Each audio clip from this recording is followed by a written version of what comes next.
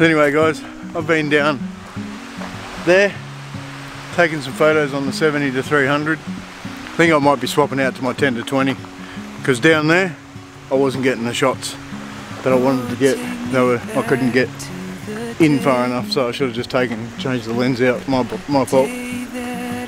Oh well, these things happen. And I wasn't taking the Canon down because I almost fell in. Yeah, we're going to go have a look at the other one now, see if that's flowing with water, and we'll come back to you shortly.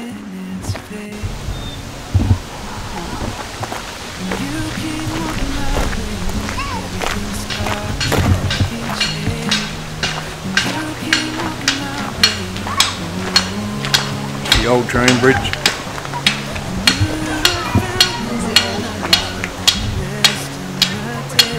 We're on the new one.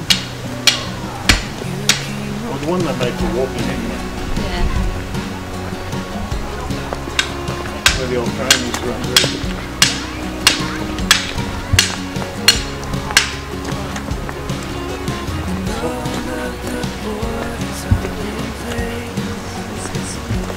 You can see down there. It's like steel, solid steel underneath there.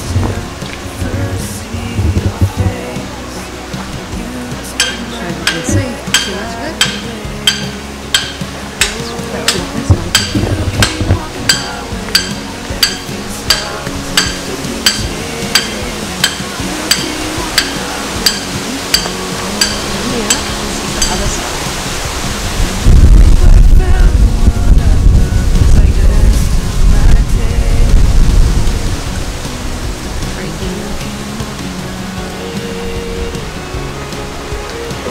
Now we're going to go see if the other waterfall's flowing. Cheers.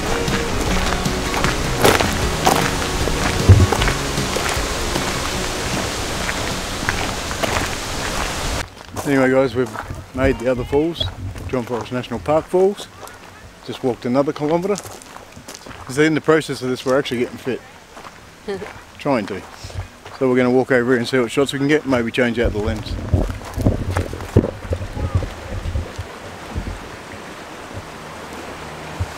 This time there's actually water in the falls. So there's no water here last time.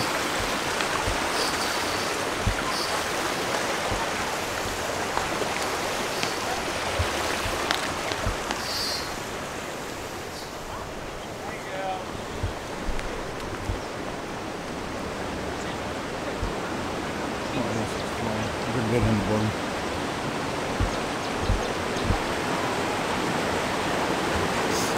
First I've got to change out a lens. This is time it's actually flowing.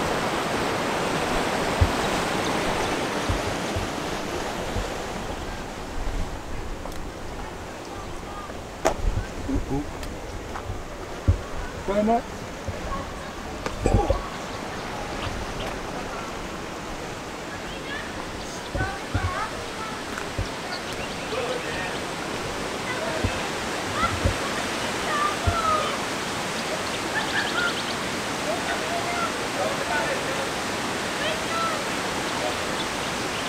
Stuck.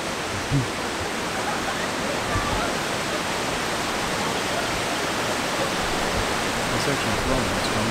A little bit, not much. So the water is flowing out here at the big falls. Not flowing, but flowing, so it lines up the top.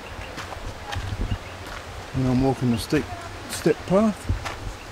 Come down the bottom. I've just changed my lens out, 18 to 55mm kit lens. The other one wouldn't have got the shots I wanted it to down here. And now there's plenty of birds around, that's why I had the 55 to 300 on. 70 to 300, sorry. I'm going much up the top. I'm coming down here to get some photos of, which we did do last time, but since we've lost all the Canon footage, we've had to come back out and remake this.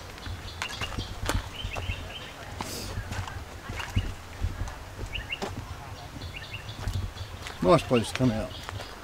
A lot of looking bits. Scrubs are a little bit thicker this time. There you go. path down. I walked a little bit quicker, so I'll probably cut some of the hair out. There's people in the way.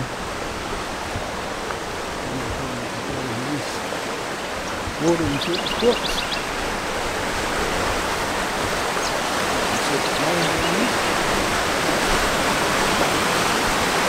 On the way down.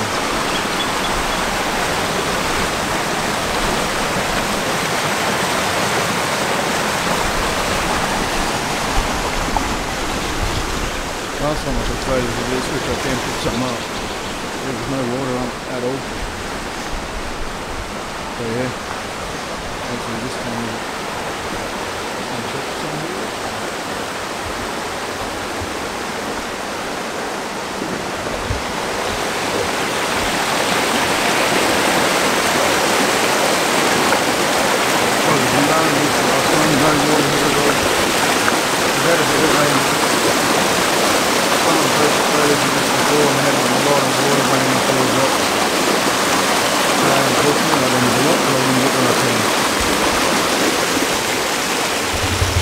Forrest National Park waterfall. Anyway guys, I've just got photos of that. Sitting on aperture mode, I've had 3.5 aperture. I think it was 150 to 200 of a second shutter speed. And I've taken photos of this and see what they come out like.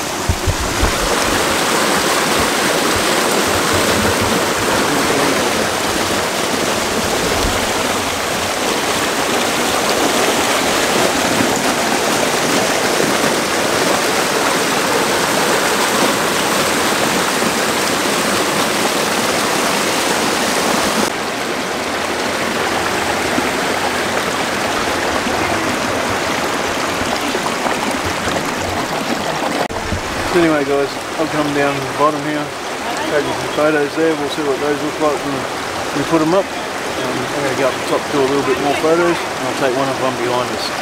And then I'll head back up to Dianne, and we'll go show you the tunnel. Yeah, if you're a photographer and you want to come out and do this, there's some really good places down here where the water's running that you can get the shots. Come back to you shortly.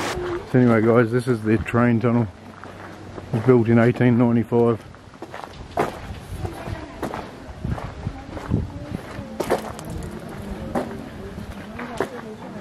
We're not actually going to walk through it because we've already done that, but you can actually walk through here. You can see how dark it is. I don't know if you can see the light at the other end. Oh, let's see if we can zoom in.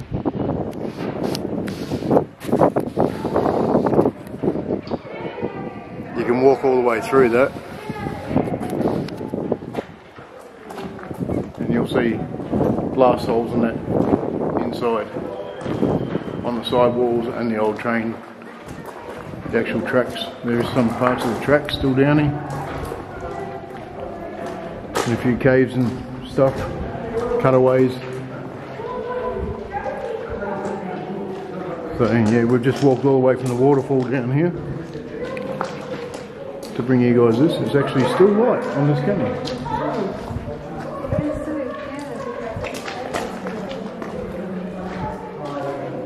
So basically you're just walking through at the moment.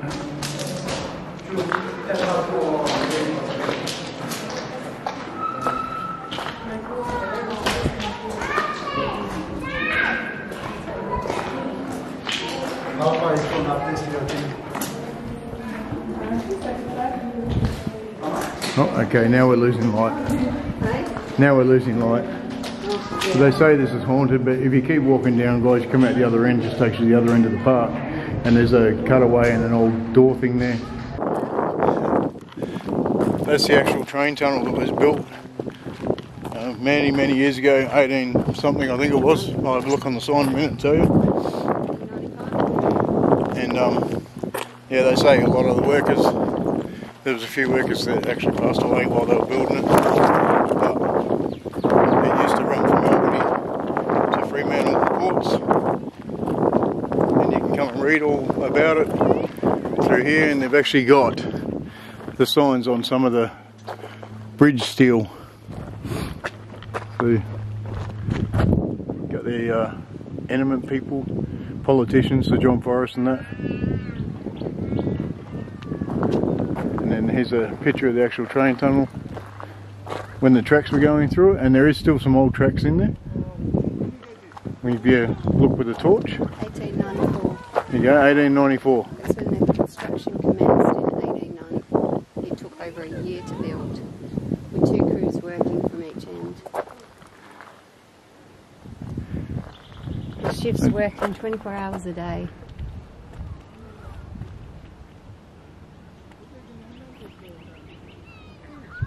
Yeah, 1894 it commenced. Project 3 shifts working 24 hours a day, 340 metre tunnel. They used enough bricks, 330,000 bricks, enough to build 36 houses today. To seal the roof. Unfortunately, it wasn't well ventilated, and the locomotive fumes and heat overcome the drivers and firemen through the tunnel, and tried to lay low in the cab and cover themselves with wet Hessian bags, and even experimented with an air tube to the front of the engine, but to no avail. Serious accidents continued until a driver was killed in 1942. Finally, a bypass around the tunnel was built in 1945. The line was used until 1966, when it was closed and an alternate route through the Avon Valley was constructed. That's that train. But yeah, you can read all about it, guys. About them building it, the hard slog. They use the old horse and cart to cart stuff. The Eastern Railway from Fremantle to Guildford was completed in 81, and later to Chidlow in 84, York in 85, Beverley in 89. Via Beverley, Albany in 89. It's 1889 too. 1889. 1890s gold rushes caused a rapid increase in use that showed the network to be efficient.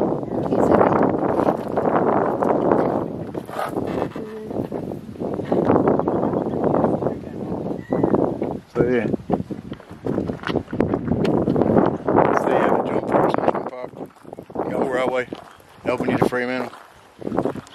Come down and read it, come down and have a glass, take some photos. And come back to you at the other end.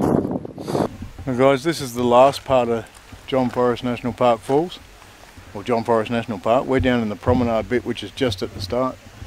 We've got a whole lake and stuff here.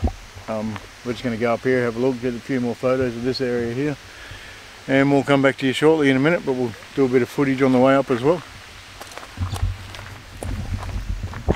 So this is the promenade walk apparently, just down from the picnic area. There's ducks and a lake here. Huts we're going to have a look at.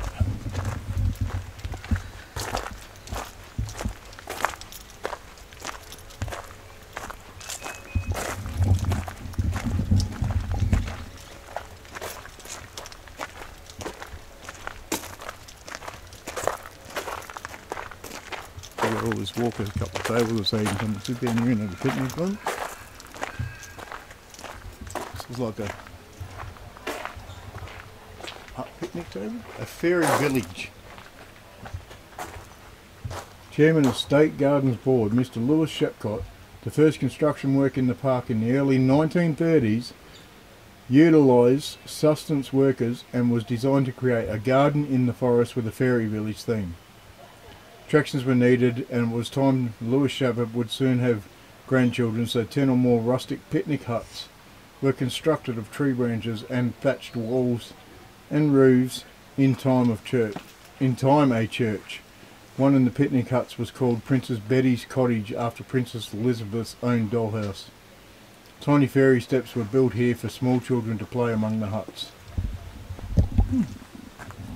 I was holding that sideways. There. You keep walking my way, everything stops, In roof. everything changes.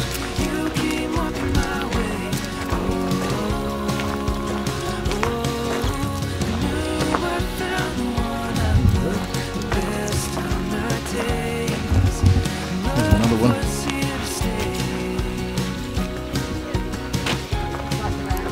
Love is here to stay.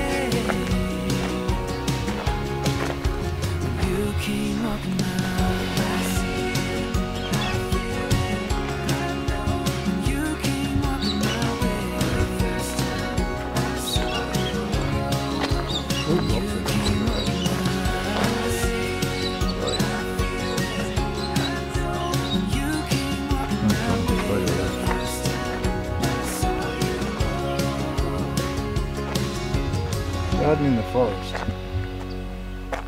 There you go. Garden in the forest. So anyway guys, that's John Forrest National Park.